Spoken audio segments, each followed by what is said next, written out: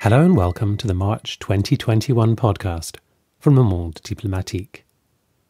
My name's George Miller, and my guest this month is Renaud Lambert. Renaud is the deputy editor of the paper and the author of an in-depth article in this month's edition about democracy in South America. It's entitled Latin America's Feudal Castle. You'll hear why shortly.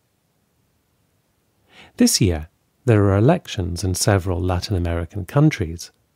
Peru and Chile will vote for president, and Mexico and Argentina will hold parliamentary elections.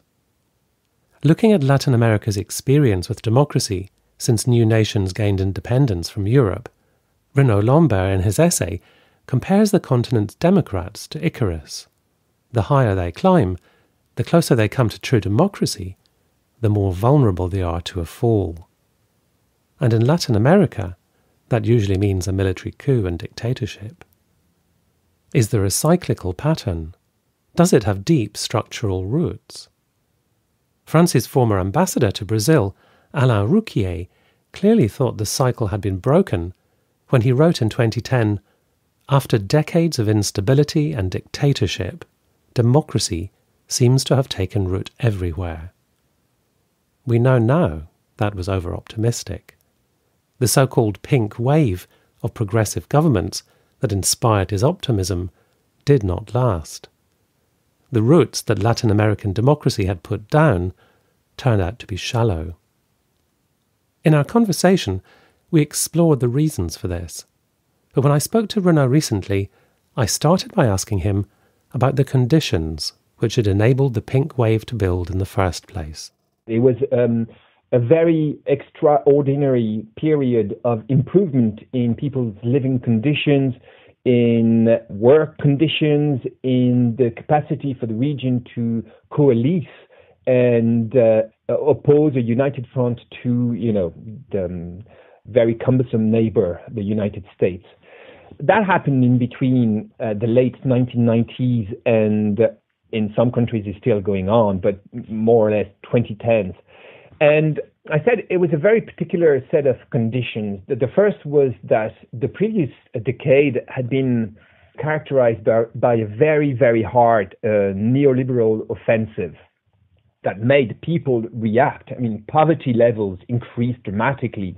Inequality increased with the same speed. So that was the first trend. People needed a change. Society didn't work for them. The second was perhaps the failure of the idea that the left could intend to change the world without taking power, an idea that had, taken root in Chiapas, that had been theorized by John Holloway.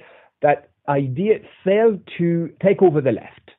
There were parts of the left that were still thinking that, well, if we did have the state behind us, perhaps we could do more.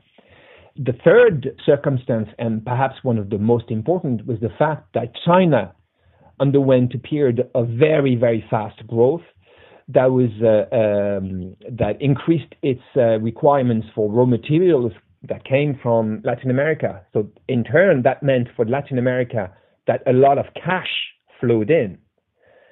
And the last condition for this to turn into something that was beneficial for the population was that there was a set of characters, political characters, very specific to the various countries we're talking about, that were available to make something of this very specific planetary alignment that made it possible politically, geopolitically, and in terms of the economy as well.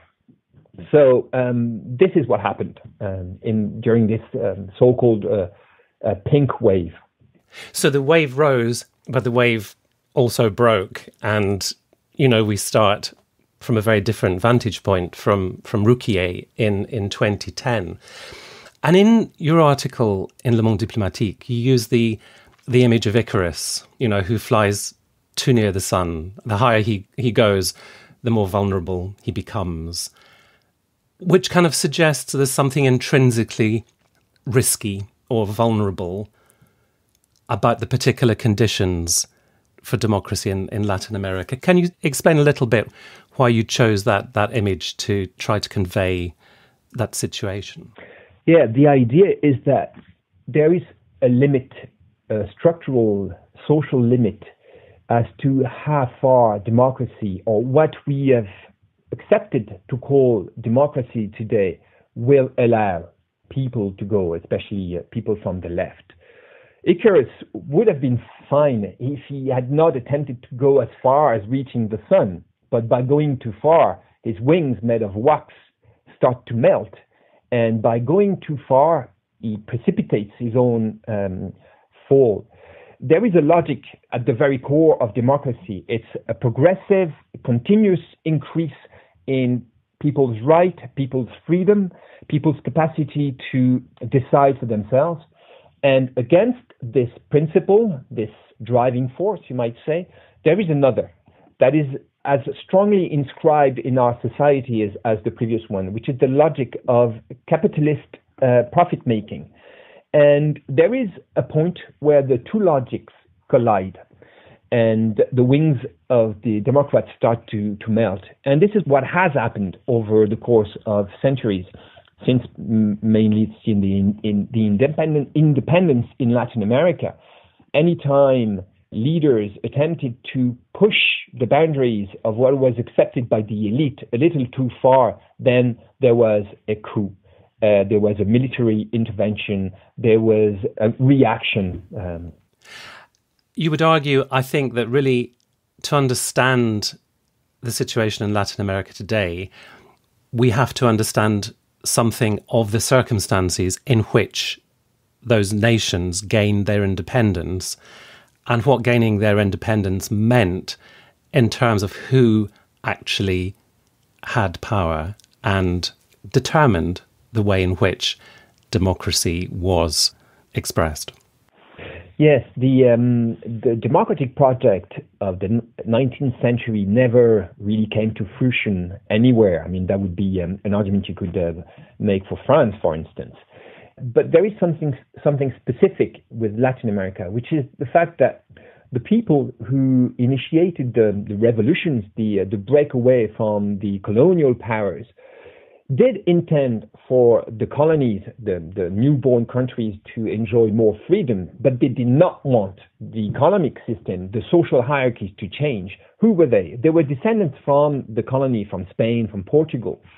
And they benefited from the way Latin America had taken its place within the international, the world economy system, which was a system whereby riches came from trade, but there was no industry, no local industry. There was no room for the development of an internal market. So that means that independence used the vocabulary of social emancipation, of freedom, of citizens' right, but only to break away from the center of power, from the colonial center of power, but not to actually democratize the societies, which means that there was a hiatus, and which still remains in the way the societies were built and the prospects that they kind of drew in order to convince people to mobilize, and the very real intention for society not to change.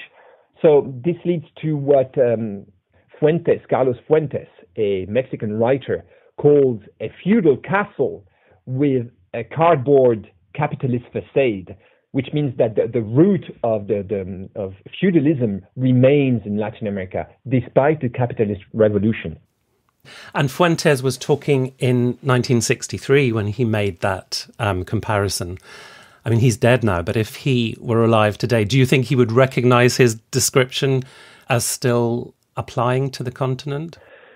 Well, Fuentes changed his tack over the course of the years. You know, he was a supporter of Fidel Castro, of revolution, of the people's right to autonomy, but in his latter years he changed completely. He was not the first person to change over the years, but the latter Fuentes was, on the contrary, a good friend of the elite, the very people that the young Fuentes wanted to get rid of power. But let's imagine the young Fuentes was around today. If the young Fuentes was around today, he would probably come to the conclusion that yes, the very structure, the deep-rooted structure that were at the core of the problems he identified when he wrote that, were still around. You mentioned Fuentes' trajectory, sort of political trajectory there. And an interesting idea that you mention in your article is this theory of the two demons. And I thought that was interesting because it sort of looks at what is posited as a twin danger, which is fascism and socialism, and how they are interrelated. So I wondered if you could say how that theory sort of plays out in Latin America. Yes, I guess this theory is a very clear illustration of the fact that it's always the winners who write history, don't they? So what happened after the period of the dictatorship, the history of how they came to happen had to be written. And one of the theories that came to the forefront, especially from the left, is the theory that, two demons collided. The demon of socialist expectations, wanted to shake society in something that it wasn't. And that demon woke another demon, which was the demon of military violence and military intervention. And the two demons were posited as being as bad one as the other. But one had the responsibility of having woken up the first one. So, everybody was as guilty, but one was more guilty than the other. What it says is that dreaming of a more equal society should make you feel guilty, because it means that if you do dream that dream, you will awake your enemy, and you will be responsible for what your enemy will be doing. Now, for those people who are listening and who don't know, in those circumstances, what the enemy did, the second demon, is kill people, is imprison people, is throw people from planes into the ocean.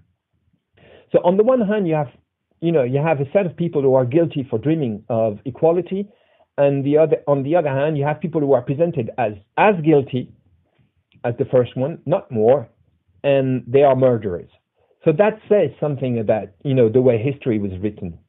And in Chile, for instance, where the dictatorship overthrew Allende in 1973, only 3 years after Allende came to power, over there, the name of Allende, who embodied the idea that you could work towards socialism through electoral processes, his figure has been abandoned by the left, and was abandoned by the left until the students started to demonstrate around 2010, which, says a lot about the capacity of conservatives to deprive the left from projects, dreams, and utopias, hopes, that we had before. Yes, because you're sort of presenting a dangerous cycle, aren't you? A sort of model of a cycle where if progress goes too far, there will be a counter-reaction from the right. And therefore, the implication is that progress must be heavily circumscribed, limited, cautious, not do anything to upset the right and the military. And I said, it seems to me a dangerous mindset to get into. It's very common. As early as last night in France, on a very different topic, but similar, there was a full page article of this French intellectual. She's a university researcher, and she has just published a book about the nightmare that were pro-Chinese convictions, or dreams in the 1960s. And you have a lot of people like that. They're socialists, they are militants in their young age, and then they betray those dreams. Society provides them with a very comfortable place from which they can look back onto their former convictions and explain, no, but I was young. You should not do that. I did it for you, Trust in me. Don't go that way.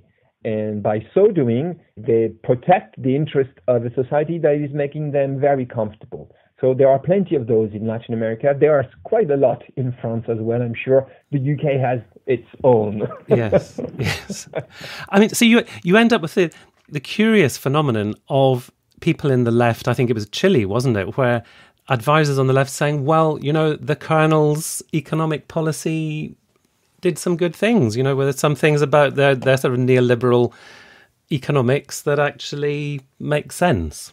Yeah, exactly. There was a capacity for turncoats to present themselves as, reasonable people who were capable of, cherry picking, good policies from the left and from the right, when in fact they were just people who had changed, they had flip-flopped, and they were no longer the people whom they had been, That has prevented Latin American left discourse from the capacity really to dream, because, dreaming was always likely to reawaken something that people did not want to see again. I mean, you hear countless stories of mothers telling their young student children, do not march in the streets. We did that, and we saw what happened. And that is something that should not be underestimated. Now, as I said in my introduction, this is a year of elections in several Latin American countries. And from your article, the question of what is possible via the ballot box still seems to be a live one. Can you say something about that, particularly in this year of elections? Yes, it is a very sore question. It is in Latin America. I think anyone who has followed Jeremy Corbyn in the UK, or is thinking of how could things change in my country, will be faced with that very frightening prospect. How far can we go before we hit the reaction of the media? Corbyn has found out a lot about that from, the private sector, from other countries. Perhaps one country illustrates this more than others, which is Brazil. Lula, who was president in Brazil, he was elected in 2002 and remained president until 2010. Lula is no common figure. Lula was a worker, a manual worker. He worked as a trade unionist for years. He contributed to creating the Workers' Party in Brazil in overthrowing the dictatorship. He's a man whose honesty in wanting to change Brazil, no one can really doubt. When he came to power, Lula had attempted a couple of times, and he knew what Brazil was like. He knew that if he wanted to transform Brazil into a more democratic country, he had to make a couple of changes the constitution. Brazil is a very specific country. There was no struggle for independence. The former colonial power decided that Brazil was going to be a kingdom. The constitution reflected a very deep-rooted set of elite powers in the country. So the constitution needed to be changed.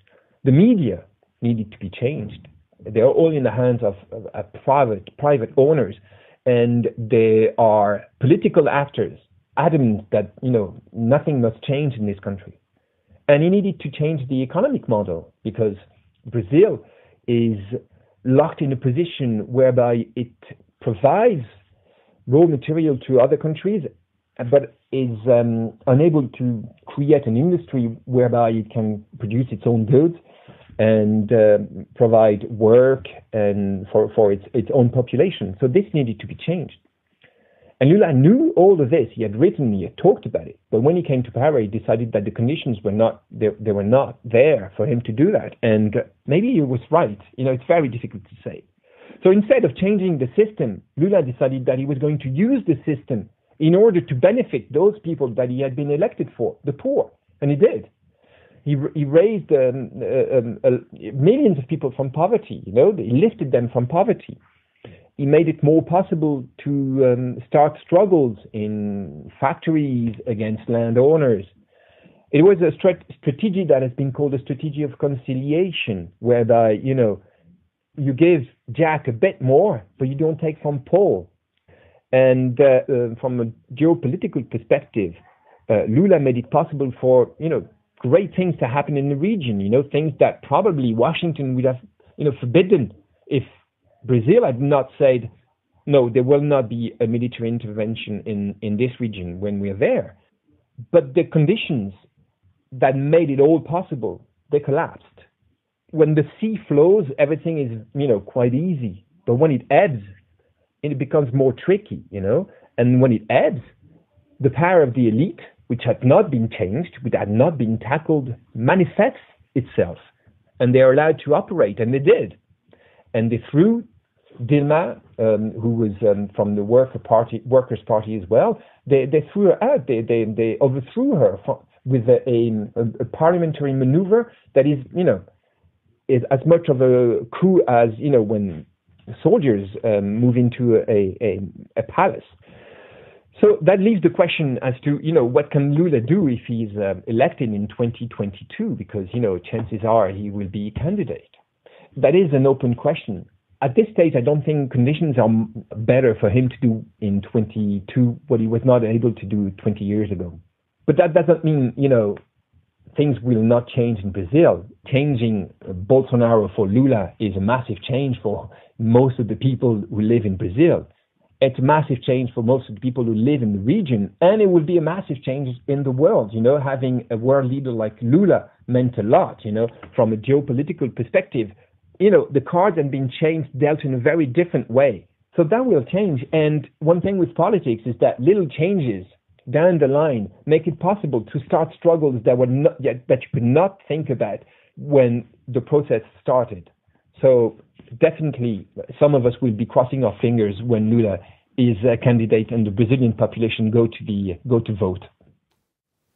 That was Renaud Lambert, who's written about democracy in Latin America in the March 2021 edition of Le Monde diplomatique. Borrowing from Carlos Fuentes, the piece is entitled Latin America's Feudal Castle. It's available at mondediplo.com. If you're a subscriber, you can read every edition of the paper going back over 20 years, as well as exploring other resources, such as maps, images, the podcast archive, and online exclusive content. And if you're not yet a subscriber, there's plenty of content online to entice you to become one. In the words of John Berger, why read LMD? To make sense of what's happening in the world, behind the misinformation. I hope you'll join me again soon for another interview with one of our contributors. Until then, thank you very much for listening, and goodbye.